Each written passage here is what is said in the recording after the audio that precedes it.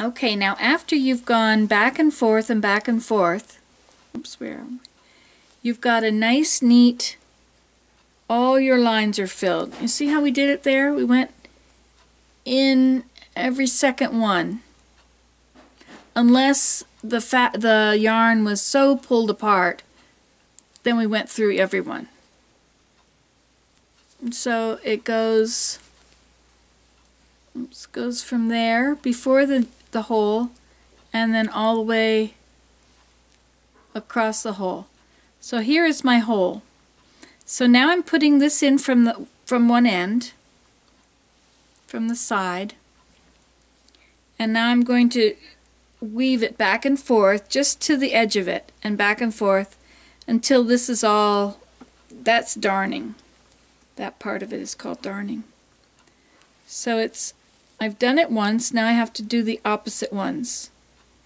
So if I caught one on the way up, I go over it on the way down. First I'll hook it in here at the side. Then if I went under, I'll go over. I go over and under. It might be easiest to do this with a crochet hook, but over and under, over and under.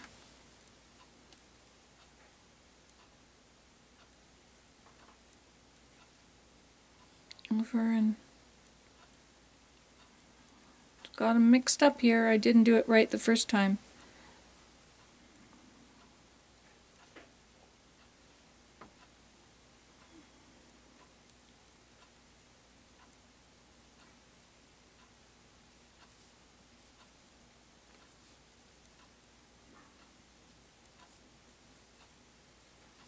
Okay, so there you have it, something like that.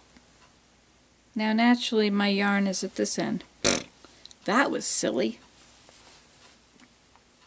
So I should have done that from this side.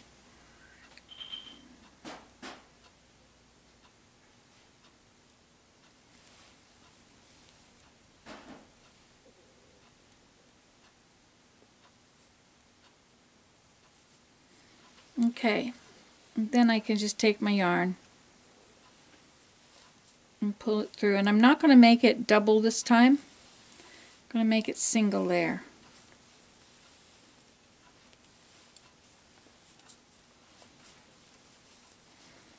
Okay, so I'll pull that down.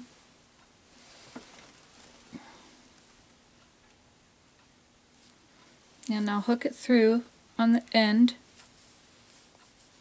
Oh, but if I'm going to pull it with the thing, you could be doing this with a needle, or you can do it with this. So I'm going to pull it from there, so I have to start over here.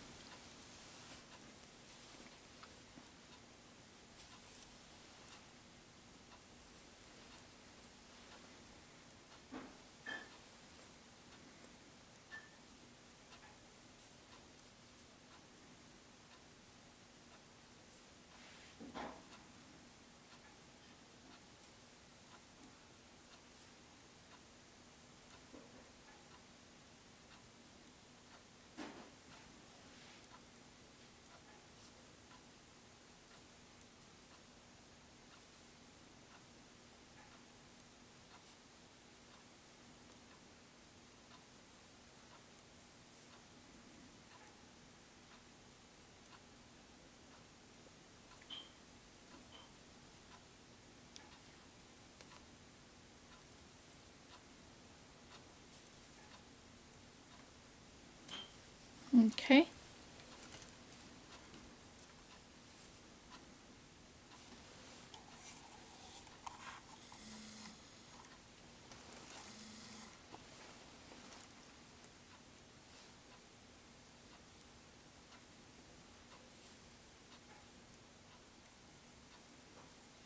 I have to turn it to the side.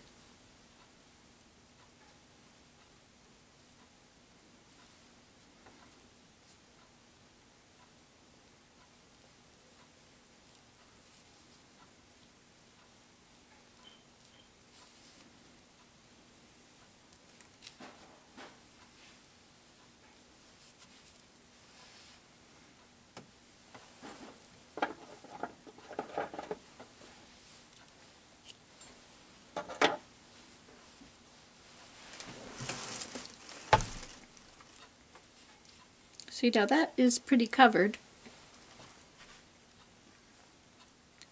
But I'm going to put in a few more rows.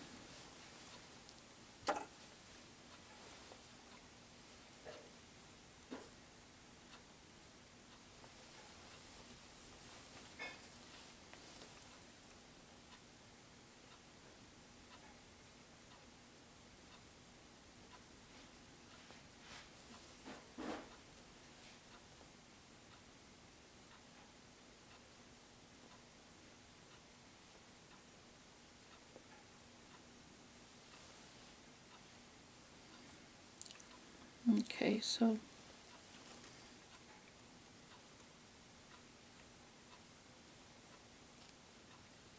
I can't go in the same place, you see, because I have to go over and under there, right?